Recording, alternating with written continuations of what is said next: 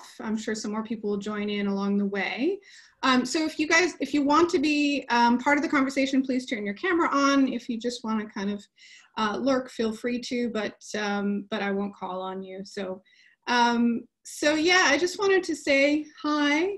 So I'm Jen Fine. I'm the co-founder of You Live to Travel, and we're the hosts of this community meetup. And we haven't done this in a couple of weeks because I've been busy with some other panels and things like that, but just really got this kind of jolt of hope because I've just been reading article after article of, if not actual opening, that governments are starting to publish, plans for reopening. And, I just thought, well, look, travel takes a long time to plan. So seems like maybe now's the time to start doing what Ben just mentioned, which is to start planning for what it's going to look like when we can get back out there, and thinking about how that's going to be different and how that's going to be more domestic or even just regional, to be perfectly honest. So yeah, I just wanted to give everybody a chance to kind of talk about these things, and wanted to hear some stories from various places, just to kind of get a patchwork picture of what that reality is. So, well, actually, I guess let's get started with you, Ben, because I know you've been super active.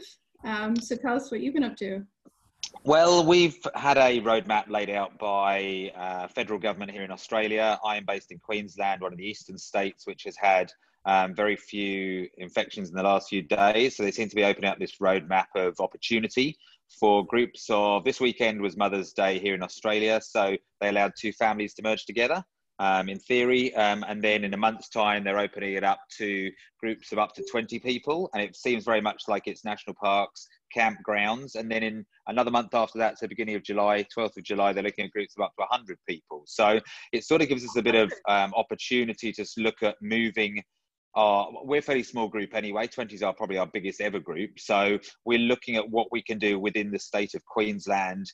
And I've just been on the, like I said, just been on the phone to the landowners, the kayak companies, the bike companies, to see what they have to do, because obviously it restricts size of minibus. If you can go in a double kayak with somebody, because somebody you don't know, if you're that close to them. So we're sort of starting to roll out stuff and tease people on social media now, looking at expressions of interest, looking at deposits paid, because people are wanting to do things. They just need to be given a date, and then we can start to roll with it. So we've sort of said, it's been very overemphasized by our Prime Minister that there is no likelihood of international travel for the foreseeable future. So we've just had to say, as we base 95% of our trips outside of Australia, this is the new ground that we're dealing with. What can we do for our very adventurous people who want to do something to build the community, confidence in themselves, confidence in travel? So we've just said, let's stick within the state of Queensland. I think the next step after we leave Queensland is obviously to do something nationwide. And then there's this new trans-Tasman bubble that's been talked about, which is New Zealand's restrictions have been very similar to Australia's. So therefore, the 2 of them are likely to open up as a partnership. So my movement of people from Australia to New Zealand seems the most attractive international option that we're going to have for the next 6 months. And I think just to use a passport and get on a plane is going to be good for people. So what it looks like, we've still got to be very careful. We still don't know if we going to be allowed 10 people on an A380 or 300 people on an A380. We just do not know what that looks like. So slowly but surely, one step at a time. And this feels like in a month's time, hopefully we can roll our first trip out. And so thinking about, because I know we talked to you a while ago about, you do a lot of adventure travel, so you manage a lot of risk just generally with your trips. So what additional insurance or other sort of risk management strategies are you adopting to take groups out during a pandemic? Well, I mean, again, starting with what we know, starting with the fact that we put people in luxury bell tents on the one trip that we're looking at in Queensland. We can have 2 people in there at a maximum. We can have 2 strangers in there. They're mesh fronted, so they have airflow in there. It comes down to even the campgrounds that we use, their health and safety, that they're going to have to up for sanitisation. Like I said, how many people can you put into a kayak? How many people can you put in a minibus? All of this is new, very new risk assessment chapters we will have to endorse. And what it will ultimately do is push up prices, because it will mean that we will have less people we usually do quad share bell tents. We can't do 4 people in a big bell tent now, so that will double the price of the hire for that. It will change the way that we can do the catering. Will we be able to do catering outside in the winter? Possibly. If not, where do we do it as a wet weather plan? So there's all these different things that we've really had to look at to work out if we can roll it out with the new restrictions on people, but also with the health and safety side of it. Have you thought about having any kind of rules around they have to have passed some sort of COVID test to be able to go on a trip with you or anything like that? No, we haven't, to be honest. I haven't thought that deep in it at all yet. I mean, that's going to be something that I imagine it will be a self-assessment form. It will probably have to be a temperature check on arrival that we will have to do, just as we'll do what we can. It might not be the most, rigorous guidelines on what you can do, but we'll do what we can when our people arrive and in the 48 hours leading up to it to assess, to see how they are. But, with a 14-day incubation period, it's going to be very hard to try and self-isolate people in the lead up to the trip or post-trip. So I think we just can go with what we know. That's a really interesting sort of idea that, like, before you go on a trip, maybe you become a bit more isolated to make it safer for you to go. It hadn't occurred to me until we were just saying that, but like just being a responsible traveler, maybe that's something you might consider doing. Although I suppose it depends on where you are, whether or not there's any amount of more restrictions that you can put on yourself. And we were just talking to Kenny. Kenny is based in the Seattle area, and so he was saying that they've just started to open up some of the state parks. Is that correct? From what I've heard, yes. I was just thinking, listening to Ben, in one of my other calls, someone who works with a glamping company was talking on a previous call about what they're doing and with the restrictions that are being sort of relaxed, and how they can help quench that travel thirst for people who want to try and glamp, but the stuff they're having to put in place now. I really can't speak for them, but I remember them saying that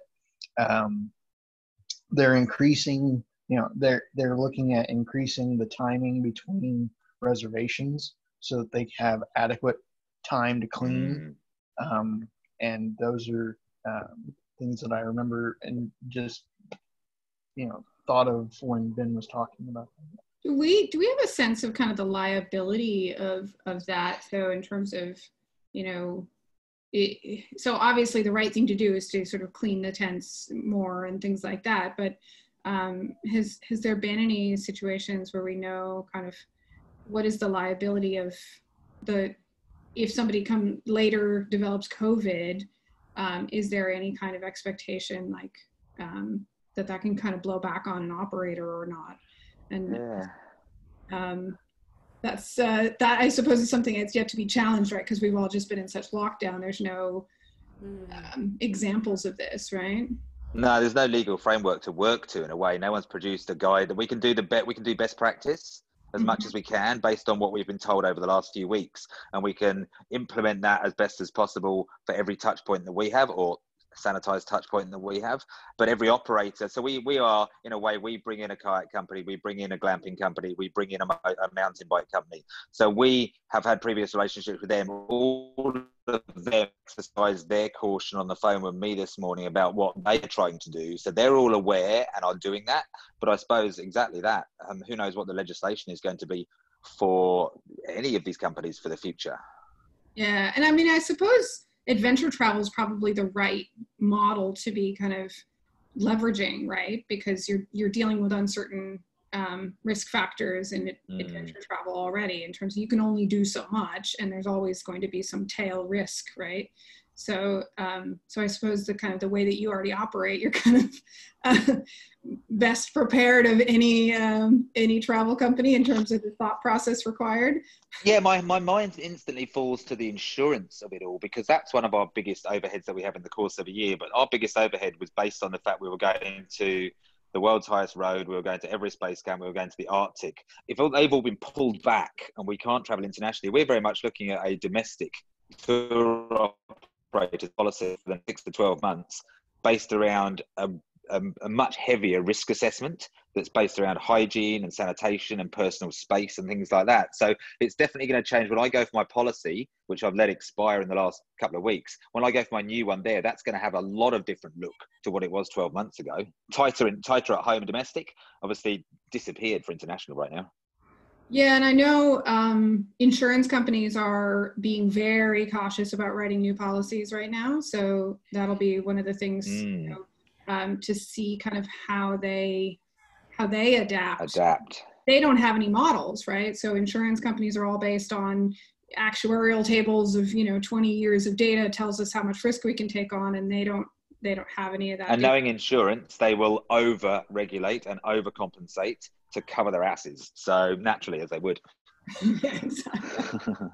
There you go. That's another area that the governments can kind of step in and try to push companies to do, to support what's necessary to kind of, I guess, reopen. Because it seems that governments are now starting to push towards, support businesses being able to reopen. So I'm wondering if it's going to start to be more pressure. Like in Australia, it was like JobKeeper, and I think America, they sent checks out to people and things like that. So I'm wondering if maybe the next round is actually backing insurance companies, basically, so that they can insure people to reopen, right? Because if there's this massive uncertainty around that, then, I mean, obviously, Ben, I'm not surprised that you're on the forefront of just getting out there and trying things.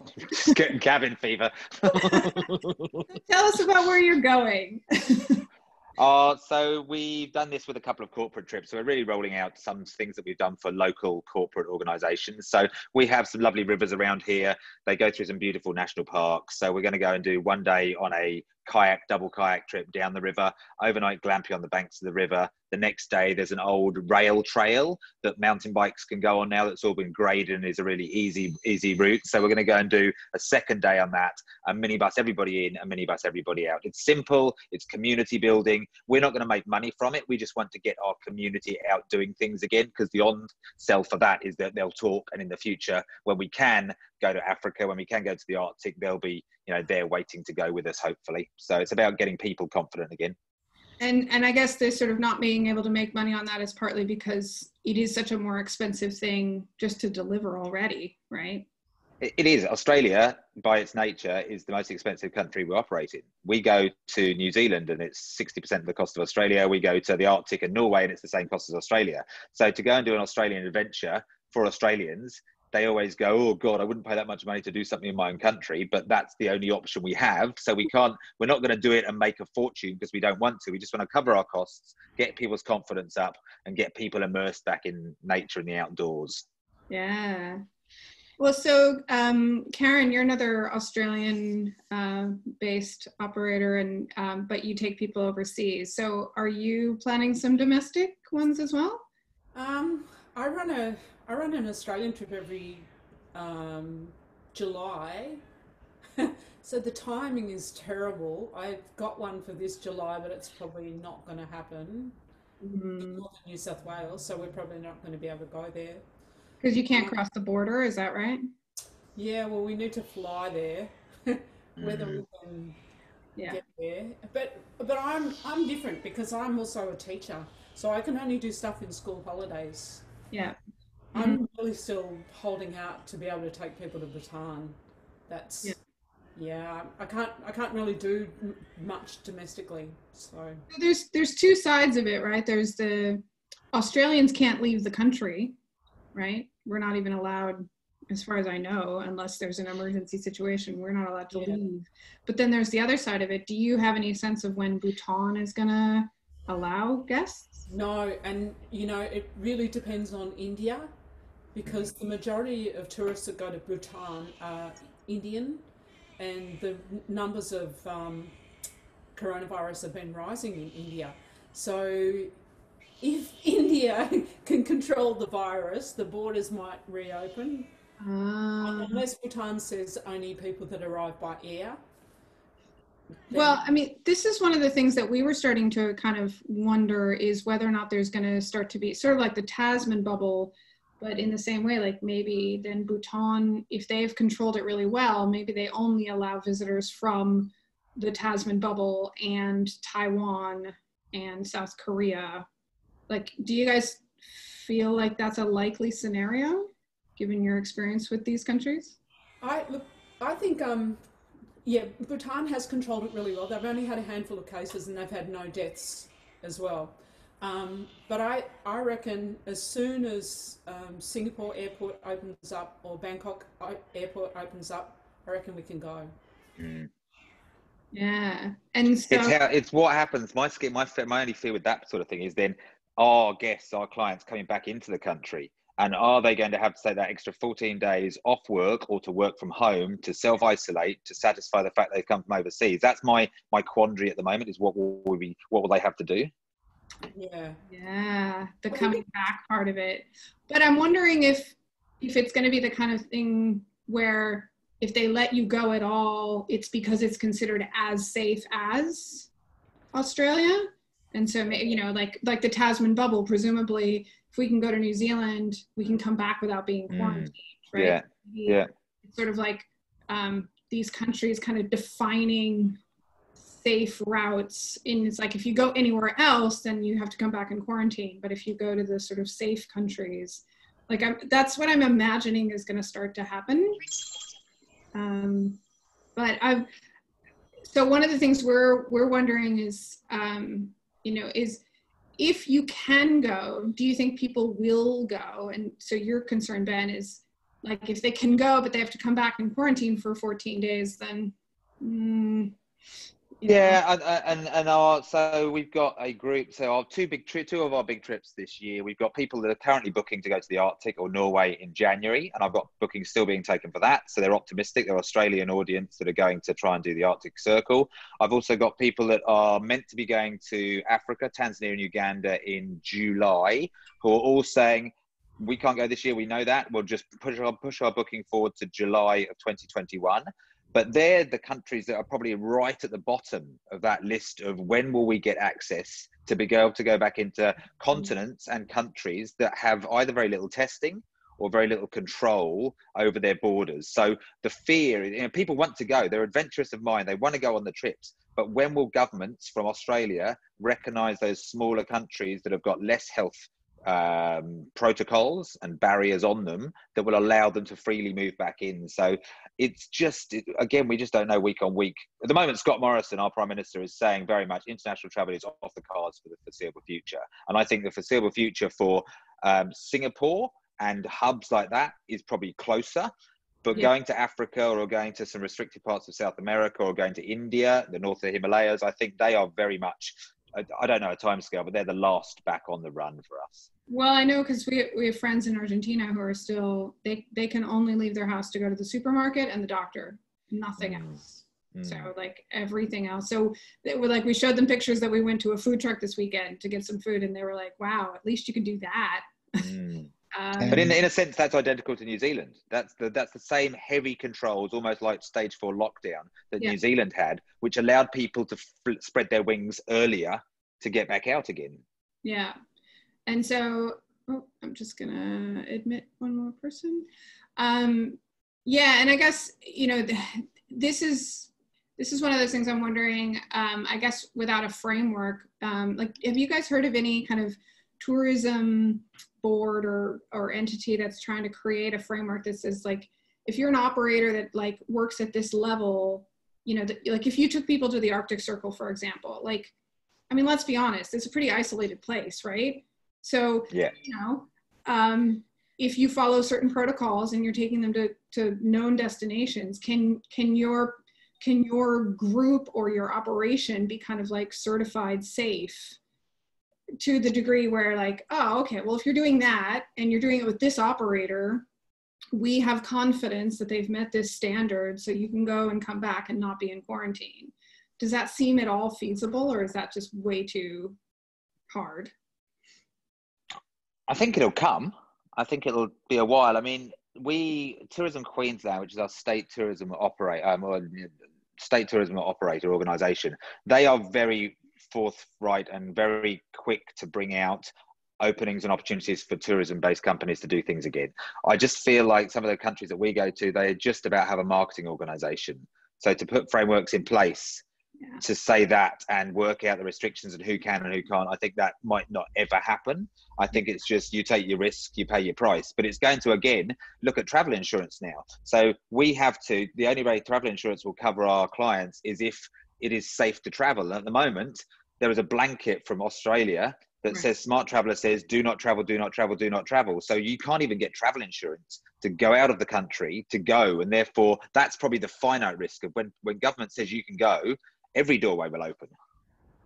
Okay, right. And this gets back to that insurance problem again, right? Until the governments give a baseline sense of you're allowed, then you can't get insurance. And then, and my understanding is that from a previous conversation with an insurance person that we had on a previous meetup, because COVID is now a known thing, you can't insure against it. So it's a known risk and they won't cover you for it. Now, I don't know if that's going to change. Like, have you heard of any travel insurance companies coming up with a product that would say, like, as long as you follow these safety protocols, nothing will be covered? But I suppose it just kind of comes back to like, I mean, you know, actually, this is a question maybe you would know. So previously, like if I went to Africa, I was at risk for getting malaria. Would that have been covered by my travel insurance if I did get malaria, even though it is a known risk? I mean, we take clients take the risk that they're going to countries where there is malaria. If they take their prophylactics, if they take their medication, they have the choice to do that. Some who've lived in South Africa before say, I'd rather recognize the symptoms than treat it. I don't know how travel insurances go on that, to be honest with you. I've always been of the mindset that if I get something that's going wrong with me with malaria and I've taken my medication and I get it, then I have cover. Thank you for asking. I need to look at that sort of thing. Yeah, I think we're all going to become somewhat more expert in our fine words within our travel insurance documentation. But I think, so to me, what's coming next is things like what Ben's doing in terms of creating those sort of regional experiences. So for example, Karen, are you thinking you might change your July trip from being in New South Wales to being something in Victoria, for example? Maybe, yeah, possibly.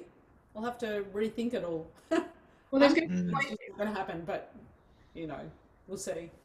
I've also got people signed up to do, you know, go to Bhutan in September and then January and then April, and I'm just wondering, you know, I don't think September's going to go ahead, so I could possibly run a trip in Australia then instead. Do Kosciuszko, that's the highest one, right? Yeah. You have to pick where you go though in September. Yeah. Well, and it's going to be a snowy winter here in Victoria, I think, in the mountains by the looks of it. So it'll still be snowy in September. Yeah, for sure.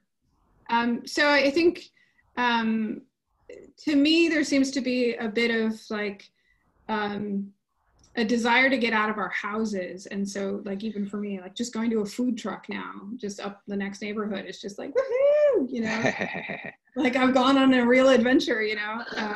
So it does feel like we've shifted into Ben's point. It's like previously they wouldn't have paid to go on this kind of experience in Queensland. They'd rather pay the same amount and go overseas, right? So it seems like we're gonna get very internally focused as travelers. Like we're gonna like change our expectations and sort of accept and maybe just discover our own countries a lot more than you know, previously, which has its pros and cons, I guess.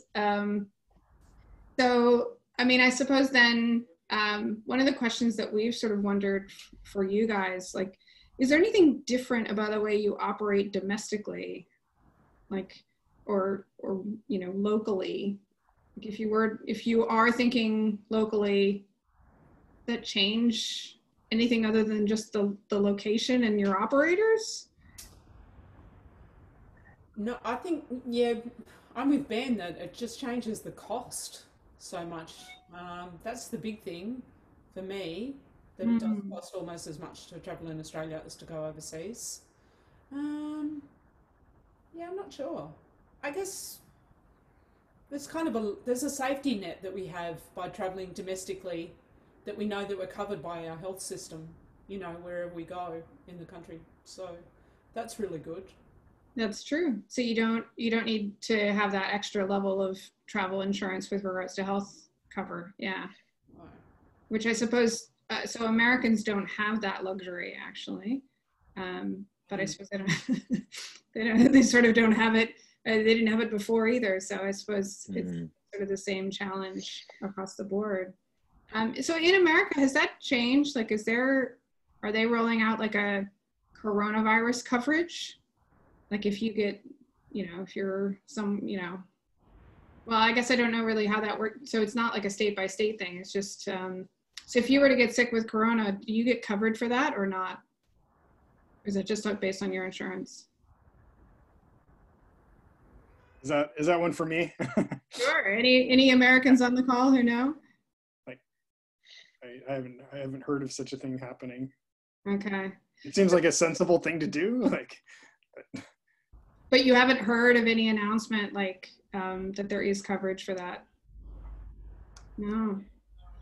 All right. Well, there's an advantage for Australians. We're more expensive, but at least if you do get sick, you can be taken to any hospital in Australia and not get stuck with a big bill. So put that in our marketing. I'm just checking. Ami, I see you on the call here, but I haven't heard from you. Would you like to introduce yourself?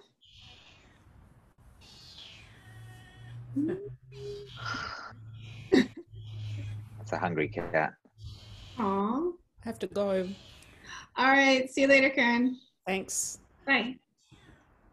But yeah, so I think it's a hopeful moment, but I recognize that it's sort of at that point where we can see the end of it, but we're still not there. And my favorite analogy for this is when I was doing summit night for Kilimanjaro, and started at 11:30 and in the dark, walked for 6 hours, lost track of all time and all sense of space and distance and anything, and lost my feelings and my fingers and my toes, and was just like, what have I done? I have no idea what's going on.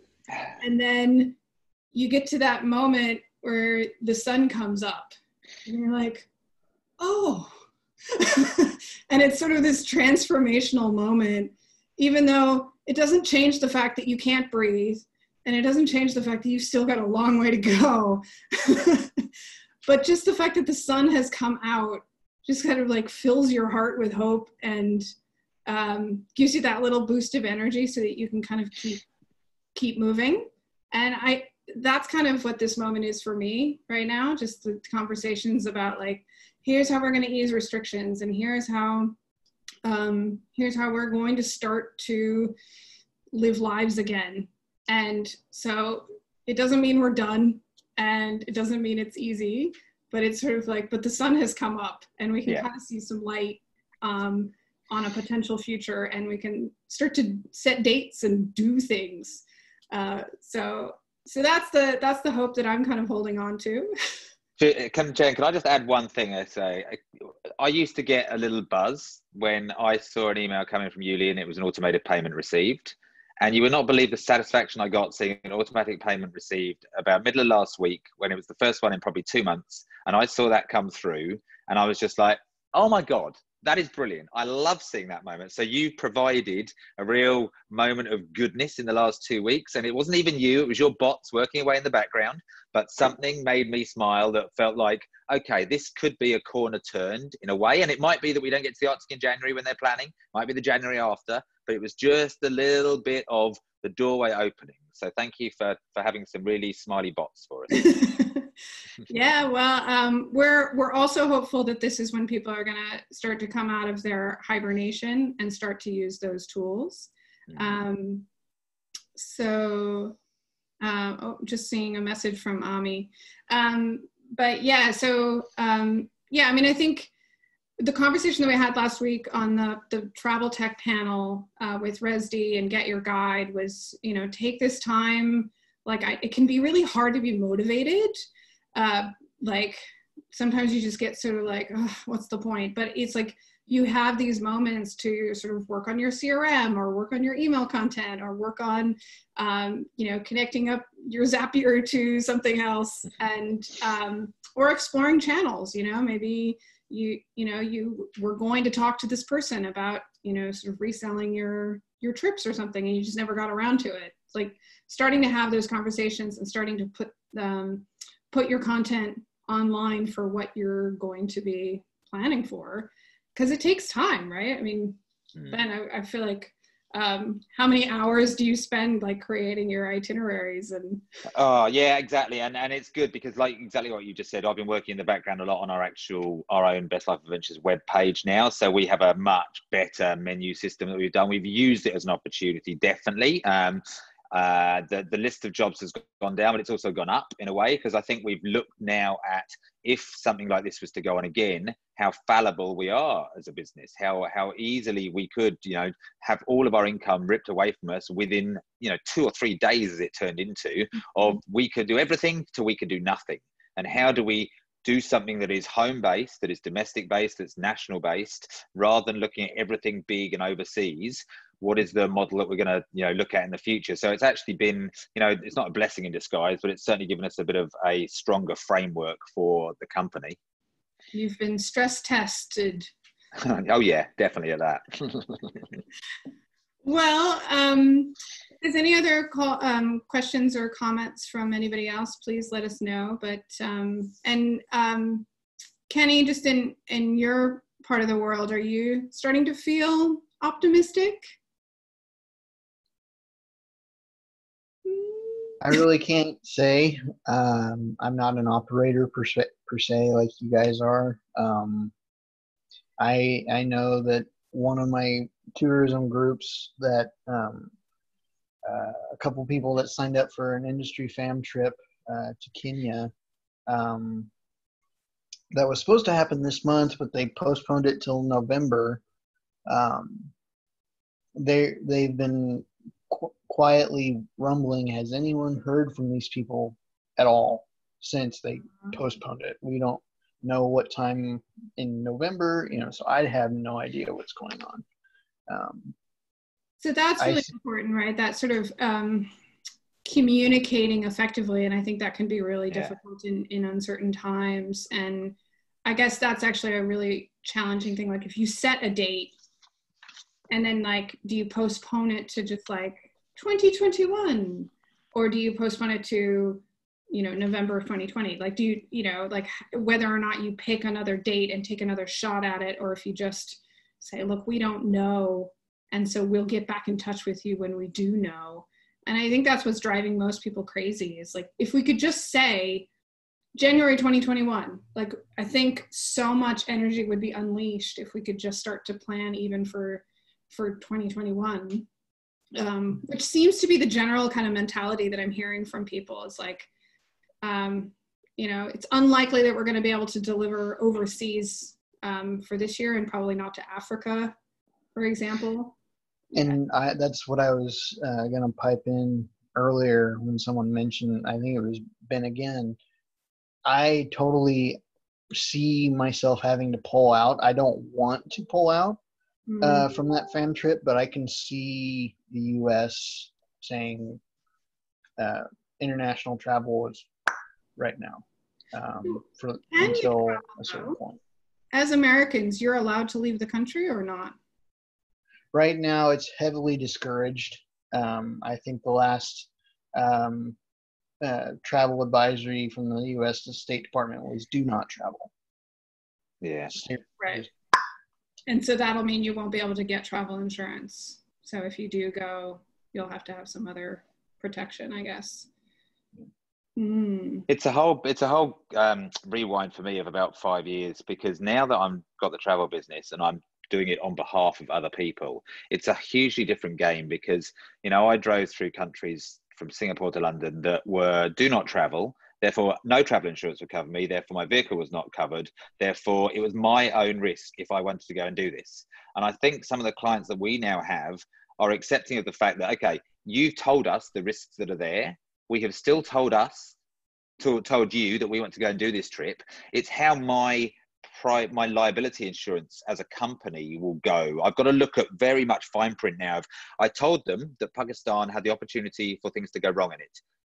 I listed it out. They signed the paperwork saying they accepted that liability, which is fine. So they know they want to go. So they know that if their travel insurance is there, it won't cover them for there. But it's now as me, as an operator, on behalf of other people, how do I stand in a court of law if they were to catch COVID in Uganda, or be hijacked in Pakistan, or the bus fall off the cliff in Colombia? How do I, as a company, now sit from a legal perspective of covering my clients with them accepting the risk of going, but me saying, look, I'll take you and we'll go there and you're paying me to do that? Where does that all sit now? That's the thing for me that's really up in the air. Because I think people will still say, if we can fly, we're going to fly. If we can go to this country, we're going to go to the country. If we're going to climb the mountain, we're going to climb the mountain. But where are the caveats in that travel insurance that says, okay, at the stage when you were above 5,000 meters in Uganda, which had a policy to deal with COVID, we covered you. When you crossed the border into Congo, they didn't have a policy. Therefore, we don't cover you for that. There's so many loopholes that I can see with all of this. I think the risk is going to come down to the individual saying, we said we wanted to go, and it was our risk. Right. Yeah. I see that quite a bit too. Is it comes down to the personal risk tolerance. I have a friend who's straight out. She just finished her last round of chemo for breast cancer, and they were telling everybody stay out of the parks, and she was one of the ones in the parks. It's personal risk tolerance at that point, at that stage, what you're saying. Yeah, absolutely. And I guess the challenge is, to Ben's point, it's like, but if you're leading somebody, then even if they waive your responsibility, they can't, you can't like waive it all. No, absolutely not. And that's a really interesting point, just in terms of sort of the future of group travel led by, people like you. Ironically, they would be safer led by you. However, it's going to be easier for them to go solo because it's not that sort of extra level of liability. Because if they just go on their own, there's nobody else accountable for them, and they can just go. Whereas you might say, no, I can't take on that responsibility of guiding you there. So it is a bit of an ironic kind of place. But I feel like I said, I feel like we've, you have taken people to dangerous places. And, I feel like the adventure travel mentality and model has got to be the one that kind of gets applied here. And we just need more data. And so we need people to kind of go out and do it. Exactly. Yeah. And set a tone and be like, okay, this is working, I think this is like not just a stone being thrown in a pond. This is like a rock being thrown in a pond where they will overcompensate before people appeal so much that they can't move. So therefore they'll reduce the level of liability or cover, and then it'll slowly but surely even out. And that could be, 5 or a 10-year window before we get stability, and people that travel and people that insure about traveling or take you to travel are happy with the conditions that are set. And I think naturally everybody is going to massively overcompensate to start off with, to cover ourselves so we don't all end up killing our grandmas and ourselves by spreading this disease. And that's just one of the things we've got to deal with, I suppose, knowing that for the next 5 years, it's not going to be nearly the same as it was. Maybe even the next 10 years, we're not going to have that same freedom to move globally for our own pleasure, what it is of travel. It's not just business, it's about our pleasure. Yeah. Well, this is making me think that really that sort of understanding the travel insurance sector and what it's doing is going to be really key to getting people back out there again. Can you pull your brilliant travel insurance people together, Jen, and do a webinar and throw a million questions at them? Yeah, I was just thinking, there is one that from the TTC that I'll probably pull in, and maybe I'll try to get a World Nomads pop in as well, to kind of like the big perspective. Because haven't they just pulled all cover? They're not allowing any policies at the moment, World Nomads. They're not covering anyone. Yeah. So it's like yeah. And it's like, but they can't freeze forever. They must have a plan of like, or they must be working on some sort of guidelines, or else they're basically shutting down permanently as well. And so it'd be good from a consumer insurance point of view and a corporate insurance point of view, just to see where the two fields are sitting. So we're not looking for, you know, a legal framework set out by them. It's just ideas for the future so we can think. Yeah, exactly. No, I think that's a really good idea. And I'm wondering as well, like coming up with, you know, because somebody's got to come up with these frameworks and policies and guidelines. And since it's not out there, might as well start having those conversations and start proposing them. And like with any new thing, you need people who are willing to test them out. So, you know, presumably they'll want to start with the people that are the safest to insure, because that's usually the best place to go, right? So let's see if we can get YouLi clients on the list of yeah, absolutely, to insure. We'll be crash test dummies. Just don't take us to court afterwards. But no, that's a really good idea, actually. I think I'll reach out and try to pull that together, because I think that's, I had been thinking it's about the traveler not being confident to travel and governments restricting, but absolutely they're gonna want to, but they're gonna need to get insurance, and that's gonna be that sort of, because you require it, right? So they can't. Yeah, absolutely. Yeah, I mean, from the moment people book the trip, they need their travel insurance in case all this happens. You know, when refunds aren't issued on flights or credits expire over a year and things like that, that travel insurance needs to cover them. But again, COVID-related incidents at the moment are saying that, you know, the pandemic wasn't overly written into the policies, force majeures were, and this is something that is now going to be totally enclosed in someone's travel insurance policy, and we need that from the moment they book their trip with us. Yeah. All right. Awesome. I will definitely pull that together. The other one that we've been sort of pondering is just knowing where you can go. So, you know, do you guys know of any place, like any way to say, like obviously right now the answer is no, you can't go anywhere. But let's say 3 months from now when stuff starts to open up again, you know, what is the resource to, if you're a traveler, to know where you can go? Or are you counting on people like you to sort of be across that? We get our weekly update from the Australian government. It's on Smart Traveller, and all it is at the moment is more countries that are saying do not enter, do not come, do not come. There's not been yet many green lights that have said, okay, we are willing to accept people. I think the only caveats in there are for relatives who are in states of distress through health-related issues or funerals. I think that's the only global movement I can see happening at the moment, is really about that sort of stuff, and healthcare workers, and I imagine heads of governments and things that are in their own planes. So, but that's the only thing I can see at the moment. No, I don't see a lot of. It'd be nice to know who is the authoritative body we have to refer to work out when and how we can move. I think that's obviously going to be state, you know, national governments.